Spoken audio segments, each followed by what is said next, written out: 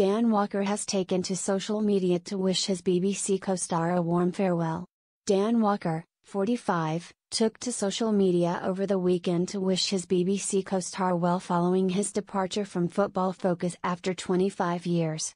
Taking to Twitter, in view of his 758,000 followers, Dan bid farewell to his always insightful BBC colleague Mark Lawrenson, adding, "I have so many wonderful memories of working with Lauro. Always insightful, always funny, always kind, always loyal. Great broadcaster and a great bloke." The BBC Sport Twitter account said, "Farewell, Lauro. We wish you all the best."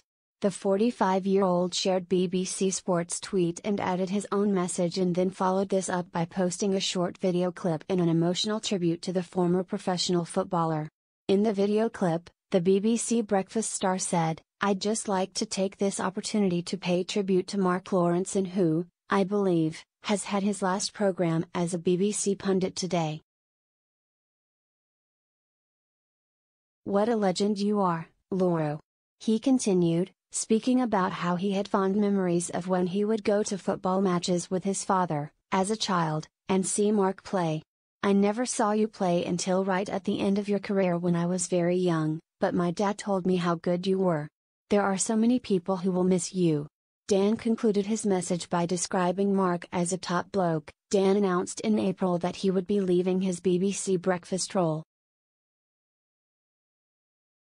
His last time on the Big Red Sofa will be Tuesday, May 17th, and it seems that Dan won't be missing the early starts. He moves to Channel 5 News later this month. On Sunday evening, he took to Twitter to share a screenshot of a number of alarms he had set. He wrote that, although he will miss so much about BBC Breakfast, he wasn't going to miss the early starts. He tweeted, "I'm going to miss so much about BBC Breakfast, but only 2 more days of this. See you in the morning. Need to bring some cakes in for my last day on Tuesday." Last week, Dan shared that he had forgotten to set an alarm for the first time in 6 years. Dan told his followers about his blunder. He said, "My last ever Wednesday on #breakfast, and guess what? I forgot to set my alarms for the first time in 6 years. Thankfully the body clock kicked in and I wasn't too late. I hope you can join us today."